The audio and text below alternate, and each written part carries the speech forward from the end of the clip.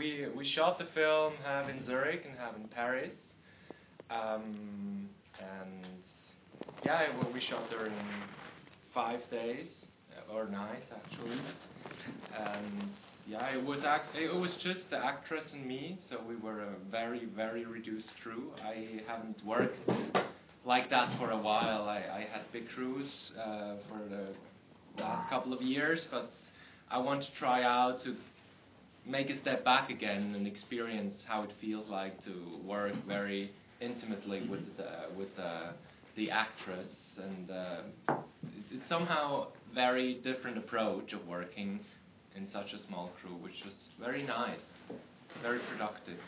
Yeah, right. I find the intimacy is great. Do any of you questions from this?